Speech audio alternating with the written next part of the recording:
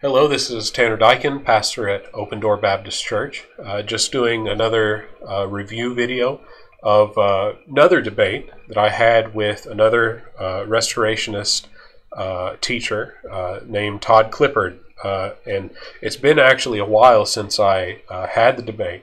And the reason that I haven't done a review of it yet is, to be quite honest, I've just not felt in the mood to do it. I had other things on my plate.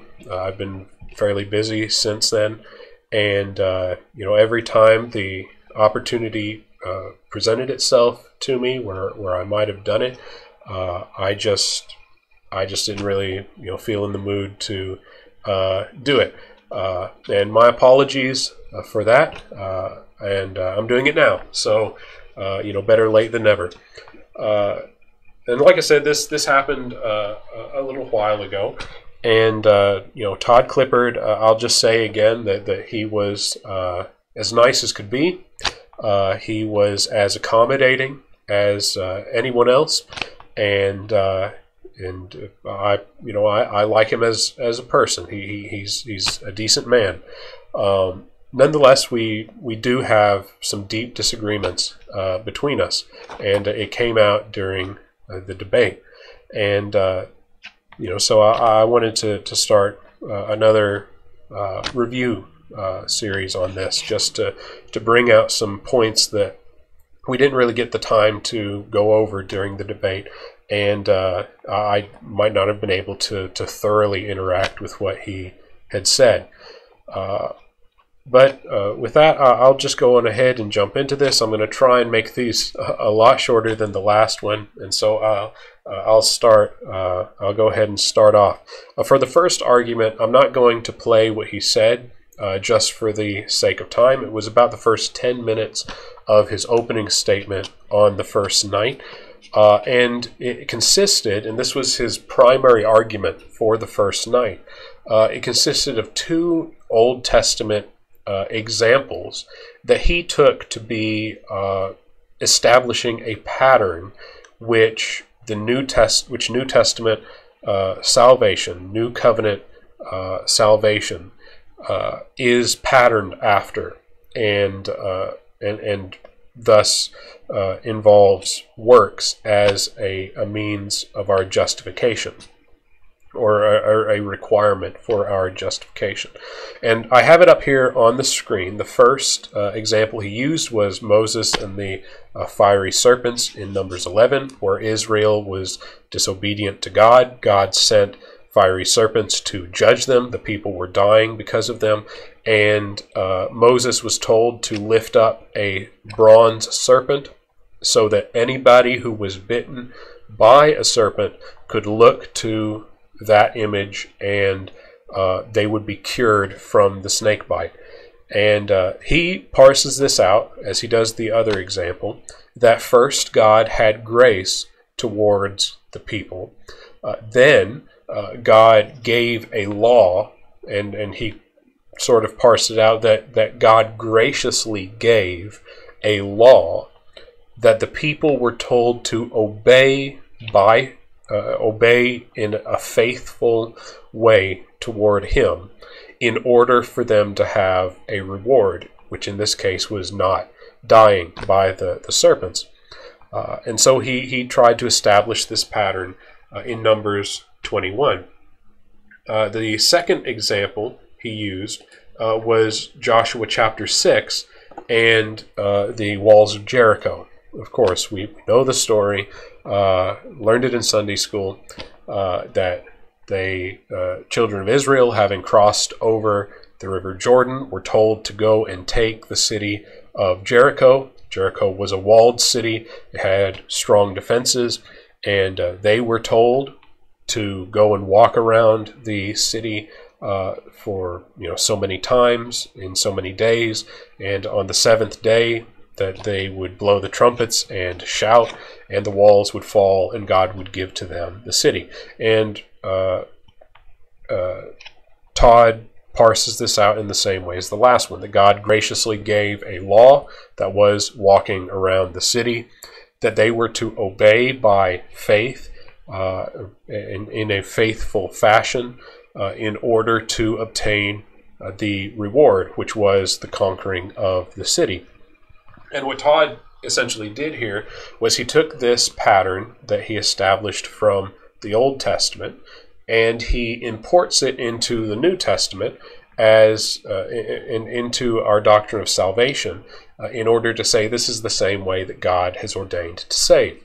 That God is gracious towards us in that he gives us a law, or that he gives us grace in order to obey the law that he gives graciously, and that by working out that law through faith, we obtain the reward. We are given the reward on those conditions.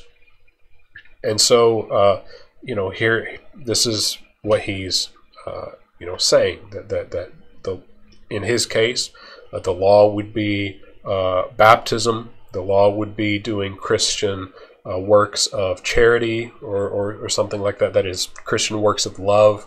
Doing the Christian life, confession of sins, perhaps taking of the table of the Lord when meeting together with the church, serving in the church, those kinds of things. That these works, however he would parse out the works that are necessary to be saved, fit in to this pattern that he established. The problem is, when he does this, he largely does it without explicit justification. He basically says, okay, I can establish this pattern in the Old Testament here.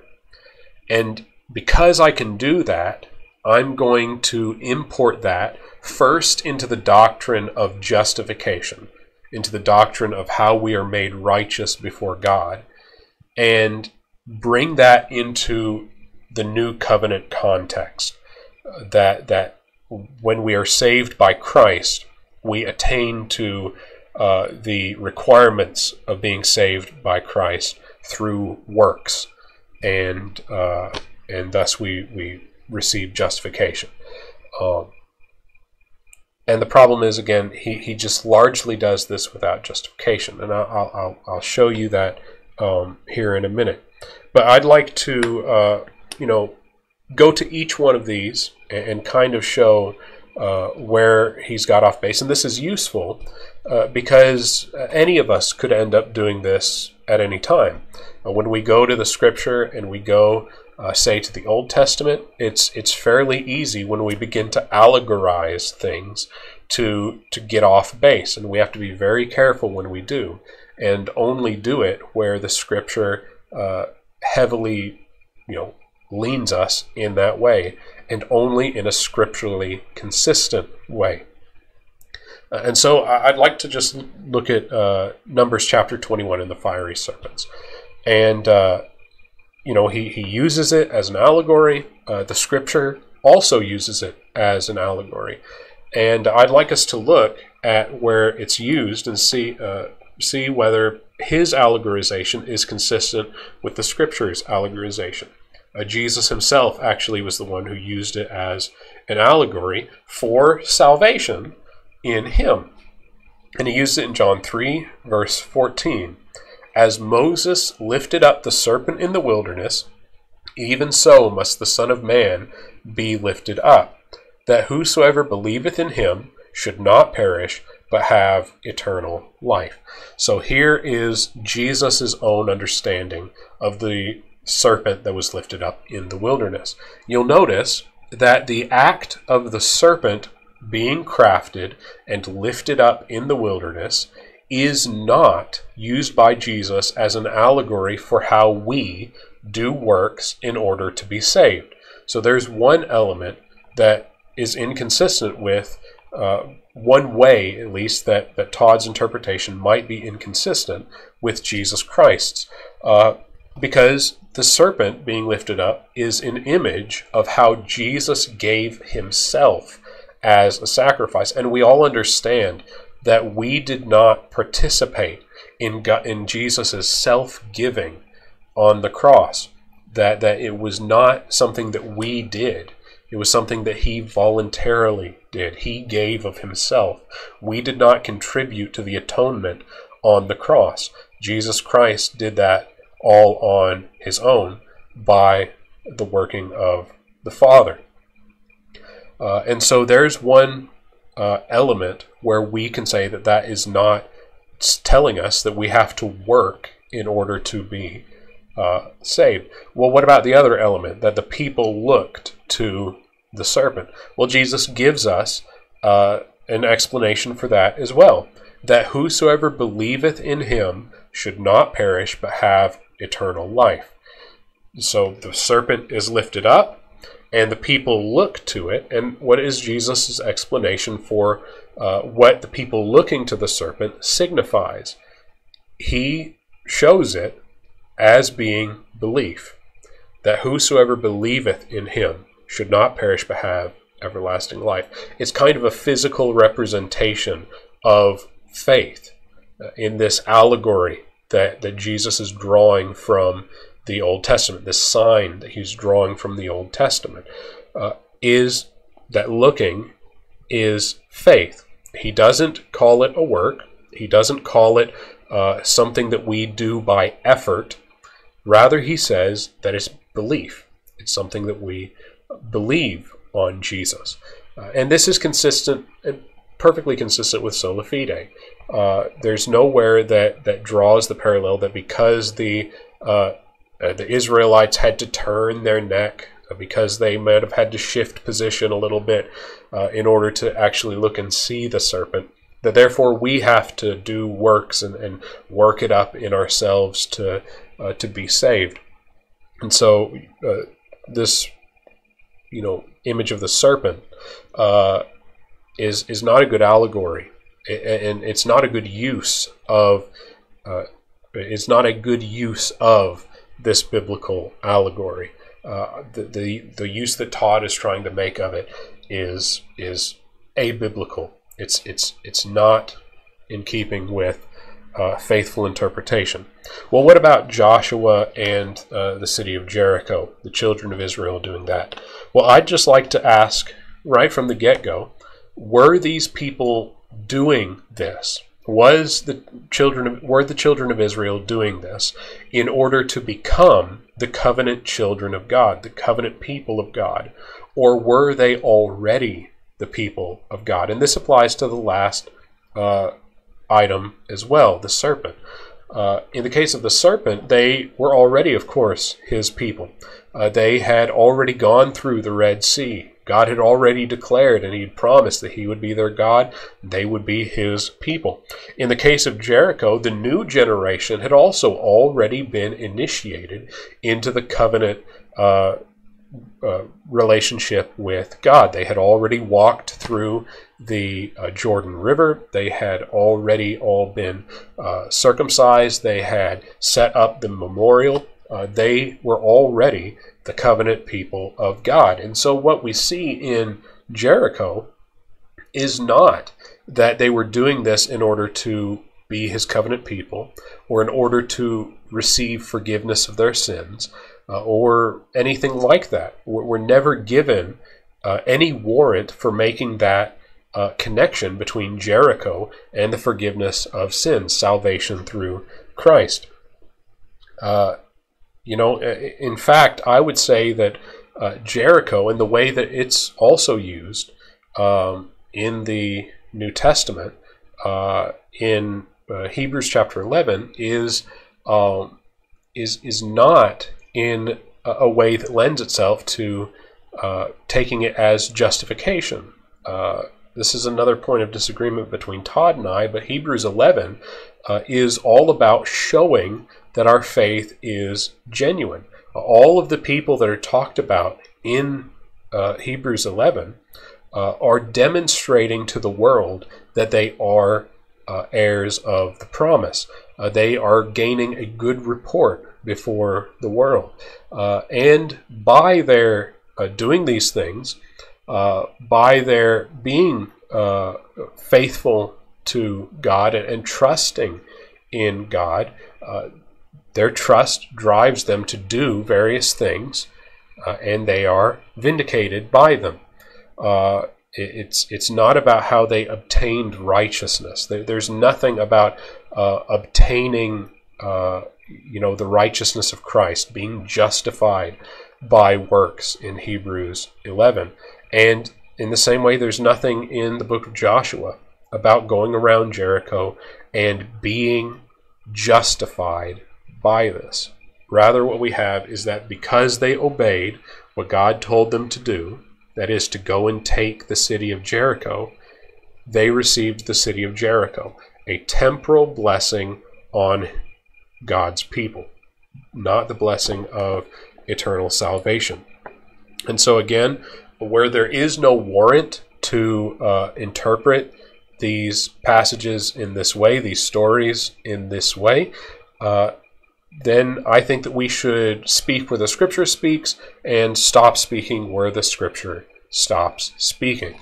And the fact that Todd basically hung his entire argument from the first night on these two passages, it was really underwhelming. And like I said, he's a good guy. He's a nice guy. I wouldn't mind being around him more often, but as far as these arguments go, they really didn't persuade me, and I think that they were just not biblical uses of those passages. Anyway, we'll just move right along now. We're already nearly 20 minutes into this, and so I'll just go forward. I'll play this next segment where he goes to John chapter 8. And in John chapter 8, I had used the passage, ye are of your father the devil, the lusts of your father ye shall do, and whosoever sinneth is the servant of sin, to demonstrate total depravity, that he that sins is the servant of sin. He cannot disobey sin. He that sins is of his father the devil, and he does the lusts of his father. It's a description of what he does out of his sinful nature. Without Christ, we are all like this. And Todd is going to try to refute this idea with an observation from the context. 105 after that, but in slide 104.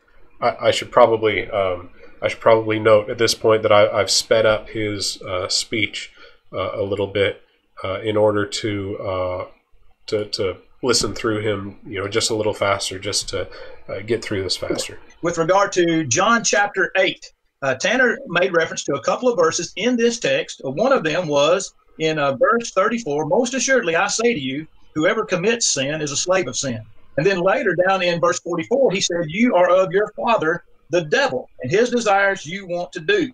Now Tanner took these two verses and used them to try to teach the doctrine of total depravity, total inability to believe in God or respond to God in any positive or favorable way. But Tanner needs to go back in the text, back to verse number 30. These people of whom Jesus said, just simply made a statement, you are of your father earth, that whoever commits sin is the slave of sin, and you are of your father the devil. What does the inspired record say of these people? In John 8 verse 30 it says, then Jesus said to those Jews, that's verse 31, verse 30.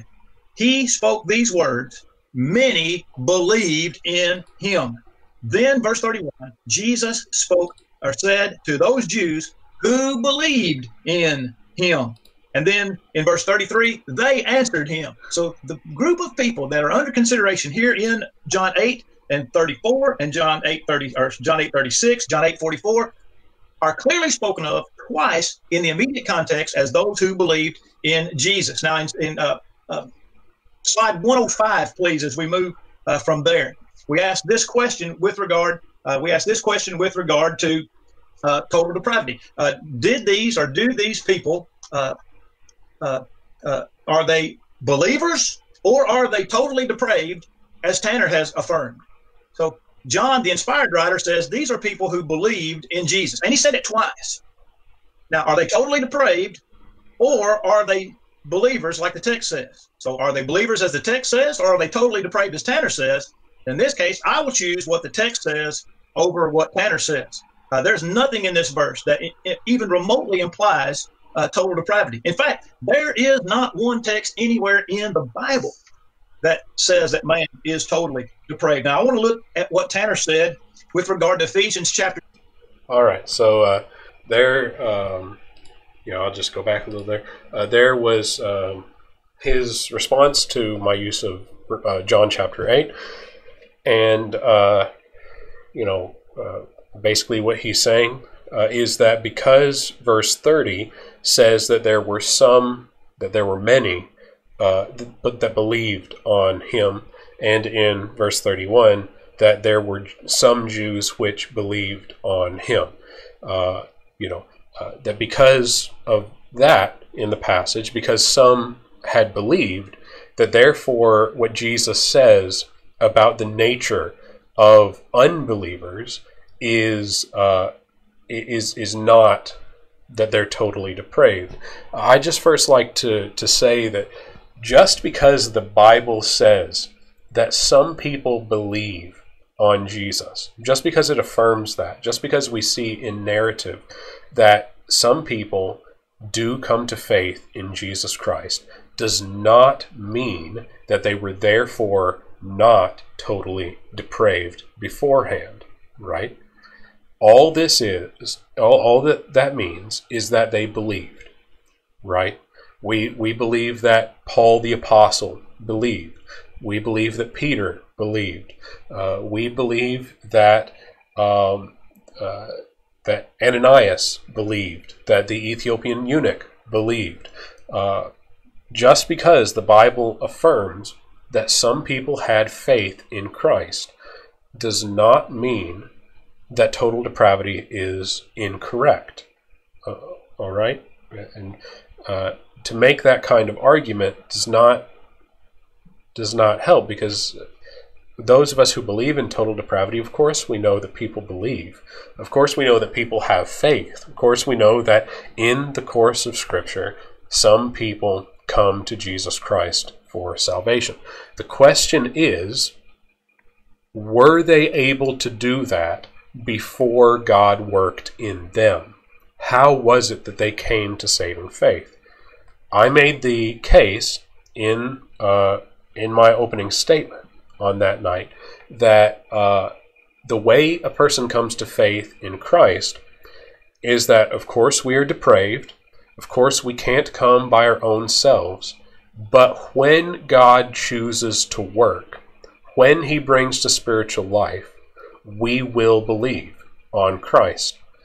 It almost seems, just on the face of it, kind of silly to point in the general context that, oh, some people believed. And I'll show why I don't think that's being used in that way in this passage. But even if it were, that some people believed, that therefore men are not totally depraved. It just doesn't, it's not hearing the argument, is what I'm saying. And so, yes, they believed. We'll just say for the moment that they had genuine faith. Doesn't hurt the argument. But now let's look and see that contextually, I think that what's happening is not that they have genuine saving faith in Christ, but rather they have a kind of earthly faith or an earthly trust, in the same kind of way that some people might have faith in a politician or in a military leader or in a public figure of some kind. They had a kind of trust in them or a desire to be associated with them in that kind of earthly way. And I think that there's contextual clues to tell us about this. First, as I noted in the debate, the aorist is used here. And it's been noted by many theologians throughout history that John uses the aorist tense in order to tip us off that these people are having an earthly kind of faith, not a saving faith, not an enduring faith, but they just want to be associated with Christ because they think he's going to be a military leader or because he's a big figure in that day.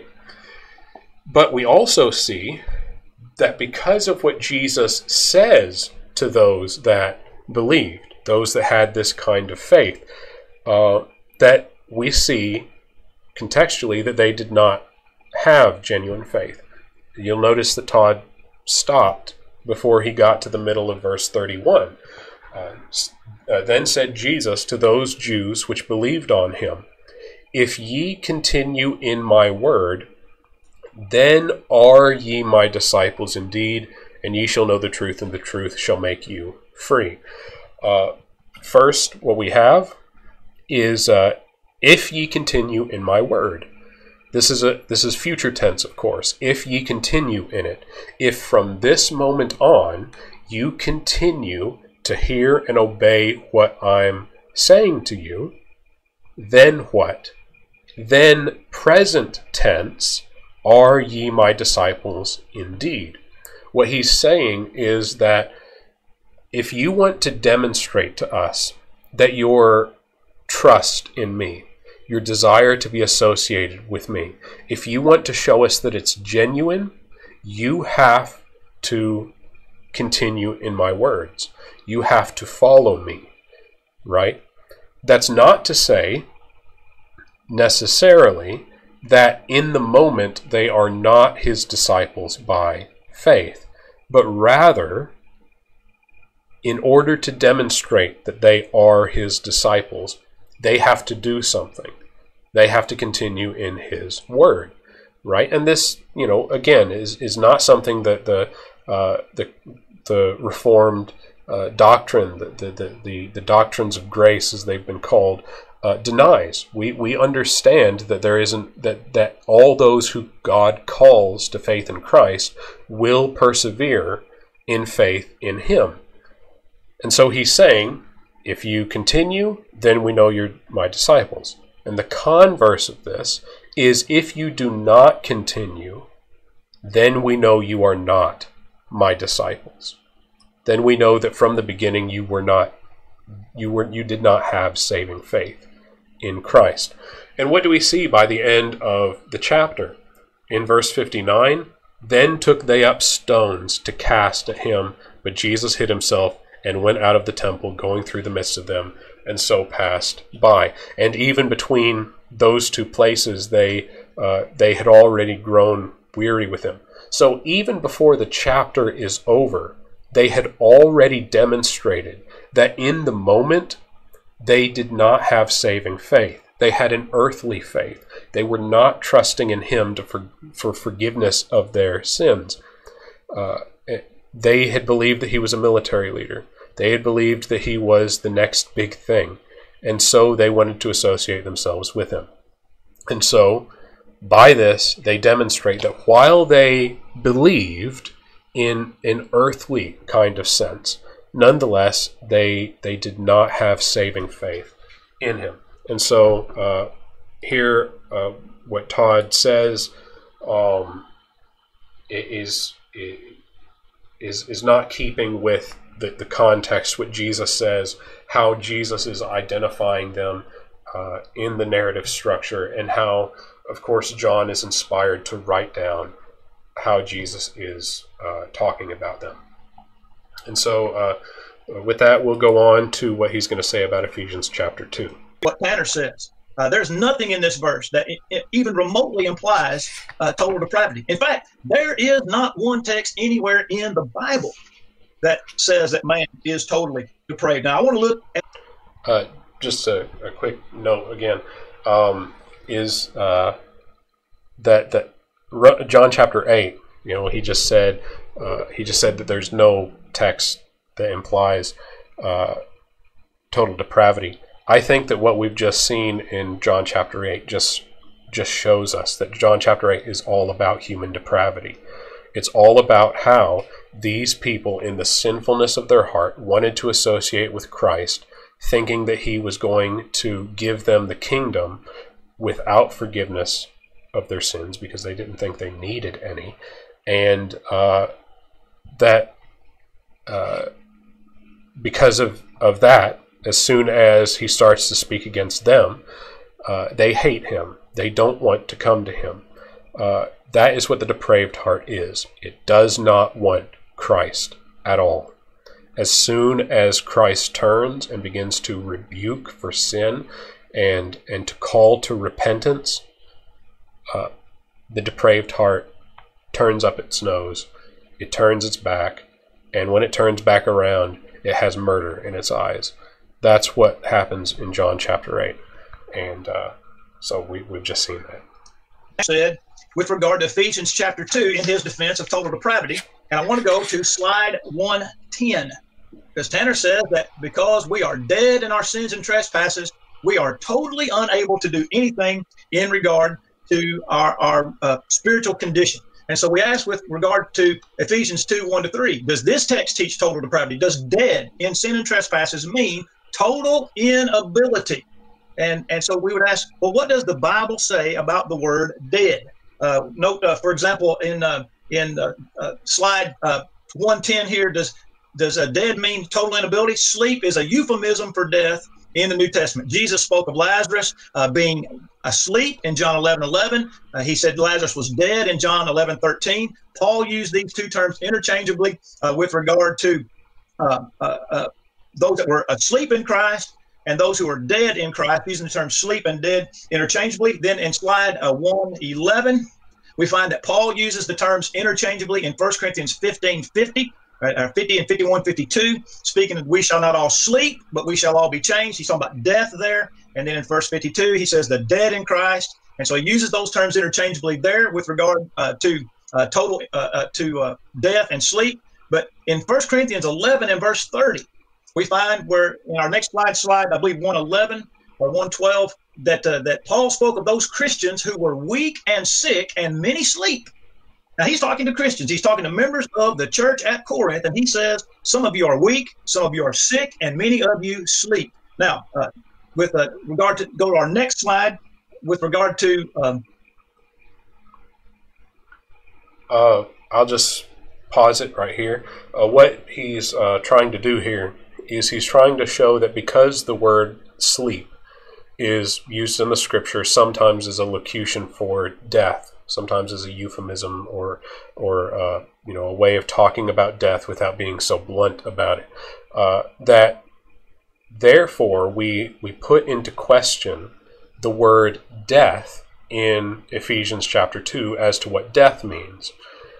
And this is a really confused way of doing word studies or a way of doing semantic analysis. What he's basically doing is he's saying that because the word sleep has a certain semantic domain, that it can mean sometimes, in some contexts, death, and sometimes it can mean just sleep, just rest taking, or some other things. Sometimes, mental, like blindness, like you're blind to something, you're asleep. You do not perceive something if you're asleep. Those kinds of ideas, that because sleep is used in this way, and because in some contexts where sleep is being used as a locution for death, the word death is also used, that therefore we can take all of what the word sleep means and import it into the semantic domain for the word death. And that therefore puts into question whether Ephesians chapter 2 may simply mean unconsciousness, may simply mean the taking of rest, or the some kind of a blindness to certain things, an inability to kind of perceive certain things, but not complete inability to do anything. And I think that we can all see that that's misguided. That's a misguided way of analyzing what words mean. That would be like using the word destroy. Say somebody is getting ready to eat, and they say, I'm going to destroy that steak, right? I'm going to destroy that steak. That you can then take all of, and using that as sort of a locution for I'm going to eat vigorously, right? that therefore you can use all of the different meanings for the word destroy and take every meaning, literal meaning for the word destroy, and bring it into the word for eat, and say that eat means to pull down a city. I eat a city. I pull it down. Like you might say, I destroy a city. Well, you can just say, I eat a city. I destroy my car. I destroyed my car in an accident, right? Well, I ate my car in an accident. This kind of use of taking the semantic domain of one word and importing it wholesale into another word for which it is sometimes used as a locution, right, is again not ideal, and really it does nothing to demonstrate that the way the word death is being used in Ephesians chapter 2 is not death, that it's not inability to do anything. We all understand that death is not being used in its normal or directly literal way. They're, of course, still up and walking around. They're still physically doing things. But we understand in the context it's being used spiritually, right? That spiritually they cannot do that which is pleasing to God, right? And especially I emphasized also some of these other terms that are used in that context, that we were children of disobedience. We walked after the course of this world. We walked after the prince of the power of the air. We were by nature children of wrath, right? And this is more than simply saying that we were sort of muted in our capacity or our ability to perceive or something like that. It's more than that. It is spiritual death in sin. But we'll go ahead and we'll let him continue, and he has two passages he'll bring up here in a moment. These Christians says, if they were weak and sick, then what is the state of those who were said to sleep? Now, if they were dead, as the text, or as Tanner would say, they're dead, they're totally unable to do anything, then could they respond as being asleep, being dead? Could they respond to Paul's correction and repent? Or must God make them alive through a direct and irresistible operation of the Holy Spirit? And just to drive this...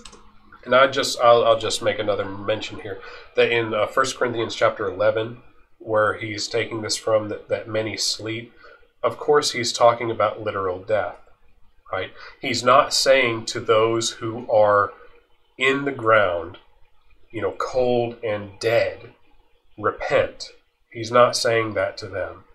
They're dead. What he's saying to them are those who are alive, right? Those who are still in the church, right? This doesn't, again, this is a kind of argument that just doesn't hold any water once you kind of think about what he's saying. A little bit more. Look at slide 113 with regard to what Paul says about young widows. He says the young widow is said to be dead while she lives. Now, can that young widow repent of her sin? Or is she totally unable to repent of the sins that she has committed or is committing, as enumerated there in 1 Timothy 5? And then finally, we have a church on slide 114, a church that was spoken of as being alive, but they were dead. The church at Sardis, Revelation chapter 3 and verse number 2, Jesus said to this church, you have a name that you are alive, but you are dead. And we ask the question, could those folks in that church repent? Or were they totally unable? Were they possessed with total inability because of their deadness? And so Tanner has taken this word dead in Ephesians chapter 2, and he has stretched it way beyond the intent of the writer and way beyond the usage that we find in the New Testament. And, once again, I'll just note briefly that here he is going to other contexts. He's not looking directly at Ephesians chapter 2. He's trying to build up a sort of an argument that the semantic domain of the word dead may in the spiritual sense here, may not mean completely unable, right? But he is going outside of the context of Ephesians 2, and he's not actually looking at the context of Ephesians 2 to discern whether, even if death may mean that, right, not, totally unable, that they have some ability of themselves, even if it could mean that, he is not giving an argument why it should be taken in the context that he's looking at. And that's also necessary. We have kind of an incomplete argument that's being given here. But the two passages that he looked at were, of course, in 1 Timothy chapter 5, that she that liveth in pleasure is dead while she liveth, in verse 6. And basically what he was saying here is that, these widows that were in the church, or that were trying to enter into the church, to work for the church in order to make a living, that if they live in pleasure, that they are dead while they live, right? And what he's trying to say is that these are believers, that these are saved individuals, that they have been justified, and yet they are called dead while they live, right? He didn't go to the context and show us why he believes that these are believers. And we even see that the context seems to indicate directly otherwise, that these are people, these are women who were trying to use the church. They were trying to kind of, because their husbands had died, they were trying to find an easy life, so that they can continue to live in their pleasures, and kind of mooch off the church, instead of going and seeing about their lives of pleasure on their own. They were trying to steal from the church in this way. So they were living in pleasure. They were dead while they live. In verse 11, they have begun to wax wanton against Christ, or rather, when they have begun to wax wanton against Christ. And this is, of course, the same attitude as living in pleasure, not caring for Christ, being wanton against Christ. That they, in verse 12, have damnation because they have cast off their first faith, because they have associated with Christ, because they have associated with the church for their own gain, and yet then they have cast it off to live in pleasure. They have damnation on themselves. And for some, in verse 15, are already turned aside after Satan. They have already turned away from the church to pursue after Satan. So what we have here is we have individuals who are not genuine believers. They have come in and tried to use the church, and Paul is warning Timothy about this. He's saying, do not take these in. Do not take anyone in under this certain age, because they are prone to this, to using the church and not being genuinely involved in the church and loving Christ and desiring to please Him. They are already turned aside after Satan. And so I think here we don't really have an example of believers being called dead while they live, right? And just because we see a call to repentance does not mean that a person is able of themselves to work up repentance and turn. We know that repentance is a gift from God. God has to grant repentance. We read that in 2 Timothy. Peradventure, God will grant them repentance to the acknowledging of the truth. It's something that God does, something that God gives. So just the call to repentance does not negate the idea that it is a gift of God. The second passage he used is in Revelation chapter 3 in verse 1, speaking to the church in Sardis, that thou hast a name, that thou livest, and art dead. So he's talking to a congregation, and he's saying, you have a name, that you live and are dead. And I'll first say that, of course, he's not using the word death of the same object as he is in Ephesians chapter 2. In Ephesians chapter 2, he is speaking of individuals, that you were individually children of wrath, you were individually dead in trespasses and sins. And here he is talking of a body, of a congregation, a church. And, we can simply say that on a whole, a church may be dead, that they may not have the active principle that drives them out into the world to do good works. And this is, evident in verse 2. I have not found thy works perfect before God. And so we can simply take this to mean a different kind of context for deadness as Ephesians chapter 2, a sort of corporate deadness instead of individual deadness. But I think that we have a good argument here for thinking that most of those who were in this congregation were not regenerate, that there were only a few that were, and they are the ones that are being instructed. The ones who are regenerate are told to strengthen themselves, because the congregation as a whole has become has not become a congregation of regenerate persons. Of course, because thou hast a name, that thou livest and art dead, and they're told to repent, to remember what thou hast received and heard, and hold fast and repent. If therefore thou shalt not watch, I will come on thee as a thief, and thou shalt not know what hour I will come upon thee. He says that he will, he'll take away their spot and as being a church, and yet in verse 4 he says, thou hast a few names, even in Sardis, which have not defiled their garments, and they shall walk with me in white, for they are worthy. He that overcometh, the same shall be clothed in white raiment. What he's saying here to the church, to the broad church in Sardis, is that you are dead, that you need to repent. That is, you need to be forgiven of your sins. Remember what has been delivered to you. Remember the gospel that's been delivered to you, and do not neglect it any longer, but repent and hold fast to it, and be saved. Otherwise, he will come on them quickly. He will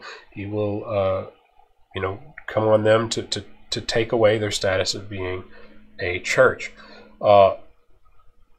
But there are a few in the town, in Sardis, which are faithful, which are genuine. And I think that this is perfectly consistent with the usage in Ephesians chapter 2. That on a whole the church is dead, unregenerate, but even there are some that are holding up the fort. There is just enough faithful in Sardis to say that there is still a church there, even though if most of those who call themselves Christian in Sardis are not Christians. They're just there for various reasons, countercultural, kind of social club, that they want a platform to go out and be, speak against their city, to moralize from, to do whatever. Even back then, they had false church members, and so I think that here we have not two examples which, and again, not in the context of Ephesians 2, but even in these two passages, we don't see anything that would contradict the use of death in Ephesians chapter 2. There's one final argument that he makes, and I want to really hit on this before I end. I'm already coming up on an hour, and hopefully I'll go through and there hopefully won't be too much more that I want to look at from the first night. But we'll go ahead and we'll look at his final argument, and I really want to hit on this one. Now to Tanner's statement, and I believe just for the sake of time, let Ben know this will be the last. We won't have any more slides through the last 4 or 5 minutes of our discussion tonight, or at least in this opening section. But Tanner says that regeneration precedes any action on man's part. Now, the Bible says that we're saved by faith, but Tanner says that we have faith because we're saved. See, there's words mean things. Now, the Bible says that we are saved by faith, or that we have salvation by faith and through faith. But Tanner says we have faith through salvation. Now, what does the Bible say about this matter of regeneration or being born again? In 1 Peter chapter 1 and verse 22, Peter writes to those brethren, he says, "Seeing then that you have purified your souls by obeying the truth through the Spirit unto unfeigned love for the brethren, love one another with pure heart fervently, being born again." I'm just going to skip forward here. I thought that this was the next thing that he said, but again, that's a thing Paul says, "But God be thanked that when you were the servants of sin," when were they born again? When they obeyed the truth through the Spirit. In Romans chapter 6 and verse 17, Paul says, "But God be thanked that when you were the servants of sin, you obeyed from the heart that form of doctrine which was delivered to you, being then made free from sin." When? When were they made free from sin? When they obeyed from the heart that form of doctrine. And then being then made free from sin, you became the servants of righteousness. And so being made free from sin and being made the servants of righteousness comes after obedience to the doctrine of Christ and not before. And time does not permit us to get into John 3, 3, and 5. If we don't get into it tonight, I'm sure that we'll discuss it tomorrow in our discussion of baptism. But our time for this session is done. There'll be just a brief period of interlude or commercials as I get out of the chat room and we get Tanner back in. Let me thank you again. All right. So that's that's the last thing I wanted to say. To look at the passage in 1 Peter there, I've already addressed in that debate and in the debate with Matt. But and I did address Romans chapter 6 in my debate with Todd. I think perhaps both nights, maybe, if I recall right. I think I touched on it a little bit. But the passage that he's looking at here is Romans 6, chapter 17. "But God be thanked that you were the servants of sin, but ye have obeyed from the heart that form of doctrine which was delivered you. Being then made free from sin, ye became the servants of righteousness." Now, it's an interesting. There's an interesting thing here that I didn't know before the debate. I didn't know going into the debate about this, but subsequent to the debate, I went through and I was doing some study, and I read something very interesting in a commentary that I wanted to share here.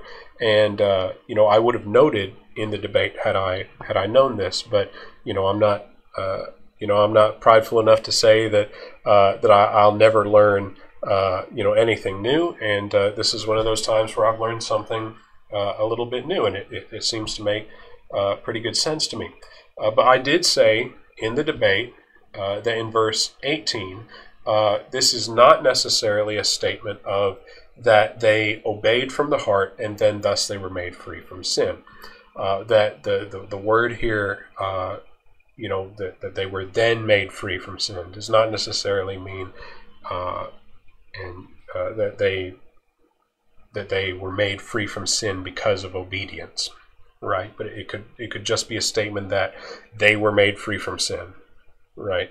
But an interesting note about verse 17 is the word peridodite,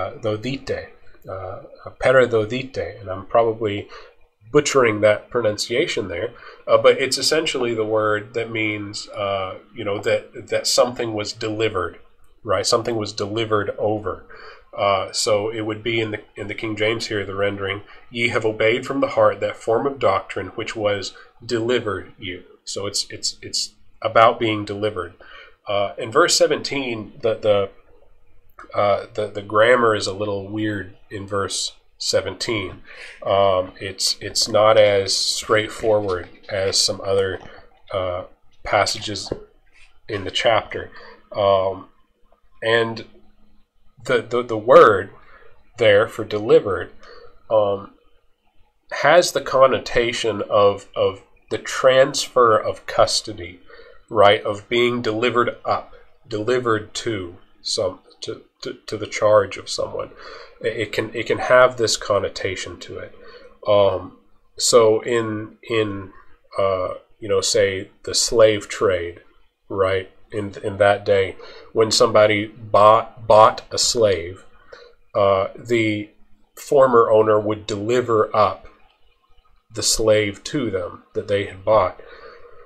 And I read this in Tom Schreiner's commentary on Romans. He thinks that the passage is better understood, that the doctrine is not the thing that's being delivered up, right? But rather it's the believer that's being delivered up. It's the people of God who are being delivered up. That it would be something like, "Ye have obeyed from the heart that form of doctrine to which you were delivered," right? That what has happened is that they were the servants of sin, but God be thanked that He delivered you from sin up to this doctrine. So He is the one that freed you from sin and delivered you to the doctrine that you are obeying, right? Is kind of the idea here. And being then made free from sin, ye became the servants of righteousness. So the priority here would be different, right? It would be flipped. And in the whole context, we see the dominating motif is that of slavery. And so it's natural to take that the object of deliverance, of being delivered up, is not the form of doctrine, but rather the believer, rather the one who is being saved from sin. And that this, of course, is done by God, because God be thanked that ye were the servants of sin, but ye have obeyed from the heart that form of doctrine to which you were delivered, right? To which you were delivered up to. That God, He freed you from sin, and He delivered you to this form of doctrine, and then you obeyed it. Not before, not in order to be delivered, but because you were delivered, you obeyed. And that's something that I wanted to get in here. I thought it was interesting. It's something that I'll probably mention going forward whenever this passage is presented as evidence of salvation by works. The context seems to fit with that understanding, and so there you go. That's the opening statement of Todd Clippard in the first night of our debate. Hopefully the rebuttal sections, when I get to them eventually, will go a little bit quicker than tonight's video, but I'll just leave it at that for now. And until then, God bless you all.